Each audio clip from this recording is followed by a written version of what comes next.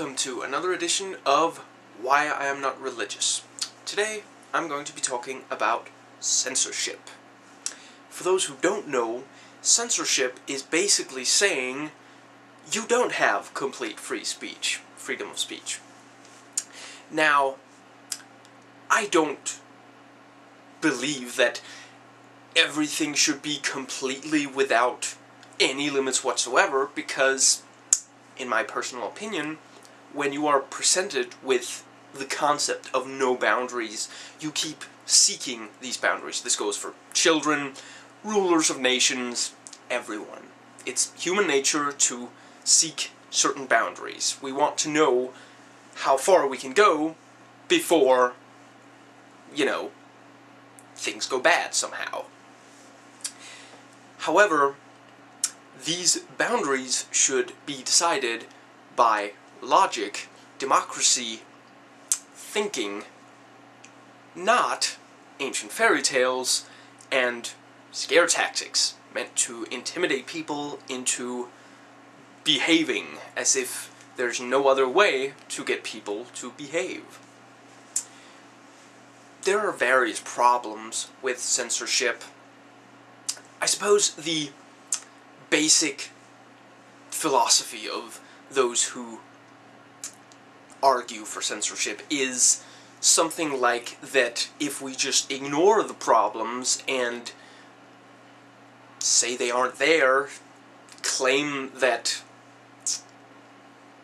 it's a singular case, it's not something that happens to everyone, then the problems will magically go away. This is of course not true. Freud was perhaps one of the first ones to point out that problems that go unresolved come out in different ways. Usually things get worse if you don't work out your issues. That's one of the problems. Another is that when everybody is told that this thing is just wrong, and there gets to be this feeling, this notion that nobody else is giving into it, nobody else has these thoughts, these feelings, and what we get is a ton of people going around thinking that they're the only one who's thinking like that, who's doing that, or wanting to do that at least. And this makes all these people feel like they aren't normal, when in fact they probably are, at least much more normal, if there is such a thing, than they think they are. Perhaps you've heard of Kinsey. He studied, made records of people's sexual behavior and thoughts, and noticed that a ton of these people just, they were scared to move beyond what they perceived as normal, and those that did, or at least wanted to, felt, bad about it. And I've already done a video on this, but sex is one of the things. It doesn't need to encourage shame. We don't need to feel bad about things that aren't somehow destructive or negative. And sex most definitely is not destructive or negative, unless it gets redirected into something destructive and negative, which, incidentally, is something that happens when you repress. Sometimes, not always. And then there is the issue that problems that go ignored aren't solved. When everybody goes around and just doesn't talk about a specific thing because censorship doesn't allow that, this problem is not solved. And of course, some problems can't be solved. That doesn't mean that none of them can. And of course, some censorship is a leftover of times when we couldn't fix them. You couldn't impose democracy on a medieval society because people weren't educated, and educated people can't, you know, give informed votes. It's just that simple. You need people to have a basis of understanding of what they're voting for. You know, without that, it doesn't lead to anything good. Except perhaps by chance, by pure dumb luck.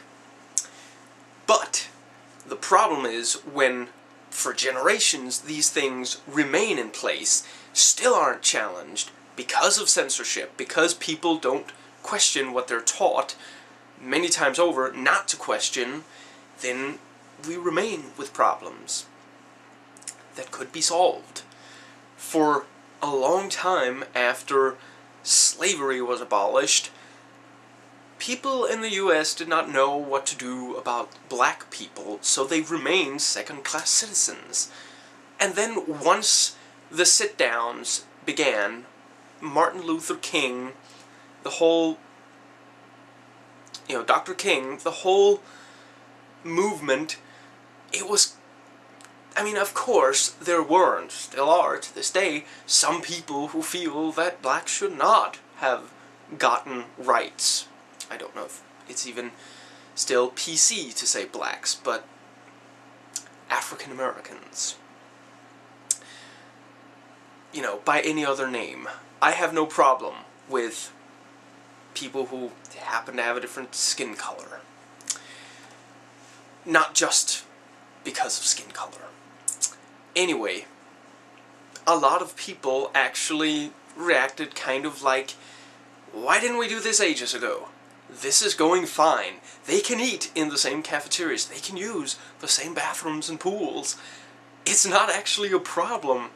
You know, and the one reason this was kept in place for so long was the censorship, the thinking that we don't talk about that, you know. If people talked about African Americans, it was like, it was in a negative way. When really, if they just looked at it and said, this is kind of a problem. We have all these African Americans and, you know, nobody's employing them. What are we going to do with them? And, you know, it actually got to be solved to the extent it is today, anyway. Once people started asking questions, asking critical questions. And censorship, in general, just keeps the problems in place. It only upholds the status quo, for better or for worse. And when you censor, you're just taking away what may be good critical input. I'm not saying that every single thing that we express is constructive or helpful, but censorship prevents the constructive and helpful from getting out. And frankly, the destructive ones, just eventually people stop listening to them. You know, look at the minimal support for totalitarianism today. You know, people have kind of realized, you know, that doesn't work out. Democracy, however, as long as it isn't forced upon people, and as long as those people are educated, actually works out. You know, so let's stick with that. It works. And again, I'm not saying we should have no boundaries whatsoever. I'm just saying these boundaries should make sense. They shouldn't be based on silly fears that have been passed on from generation to generation without people admitting that they might not actually completely understand why it is that we fear this. We just do. That's it for this one. See you next time.